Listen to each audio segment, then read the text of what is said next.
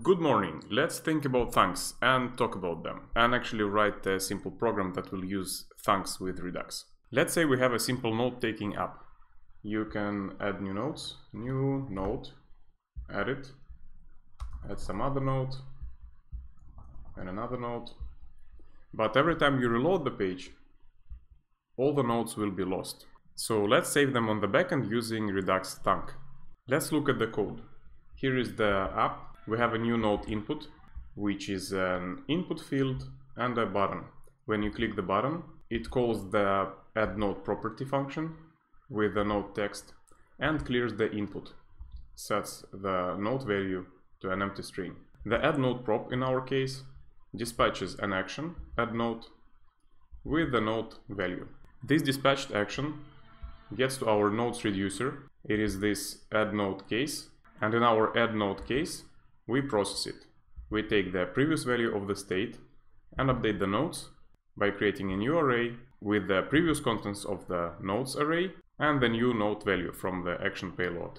Now let's go back to our app, add another horizontal line, and below it let's add two buttons, save and load. And these buttons should trigger Thunk actions that will post the data to our backend or get it from it. On save click, we want to trigger on save function, const on save equals a function where we dispatch save nodes. And on load, we trigger on load event. We define the on load function that dispatches load nodes. Now we need to create the Thunk action creators. Before we can do this, we need to install Redux Thunk. Yarn add Redux Thunk. After it's done, go to nodes reducer and create a new Thunk. Const save nodes equals a function that returns a function. This part will be postponed. It will be executed when the function will be dispatched. And this inner function accepts the method dispatch and get state. So in a way, thunks are just like regular action creators, but instead of creating an object that will be used to calculate the new value of your state, they create a function in which you can access your state, access your store data, and dispatch new actions. So in our case, we want to get the nodes list.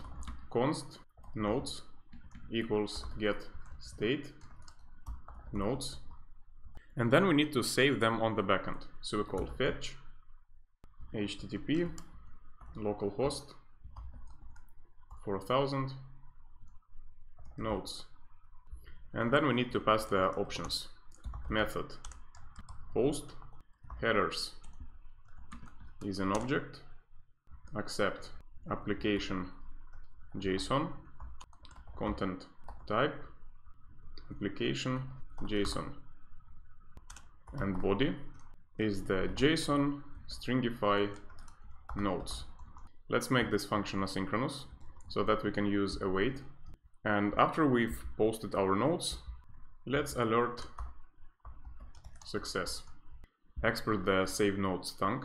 Now let's enable thunks in our project. Let's go to store.js, import thunk from Redux Thunk, import apply middleware from Redux, and after our nodes reducer, pass apply middleware thunk. Go back to app.js and import save nodes from nodes reducer. Now let's write the load nodes thunk. Back in nodes reducer, let's create another function, load nodes. Here we don't need to pass the options. We can remove this object. So it will be a get request. We don't need to get the nodes from the state.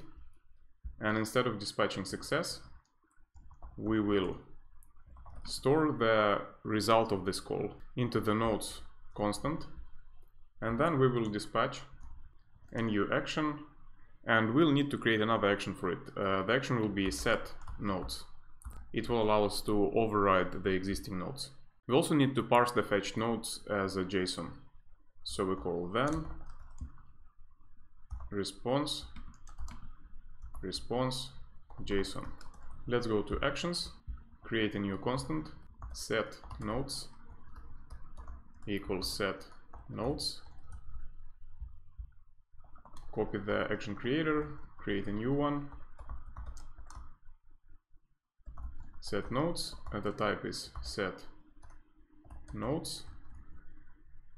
Actually, let's use the constant set nodes, and here let's also change it to the constant add node. The set nodes action creator accepts the list of nodes, and the payload will be nodes. Go back to the app and import the load nodes as well. Now let's write the set nodes reducer.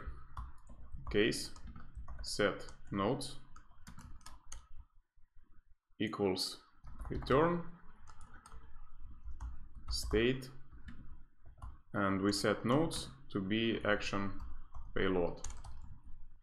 Let's go to the browser, try to create a bunch of nodes, add node, and some other node, maybe some number node, save it. We got success. Okay, now reload the page.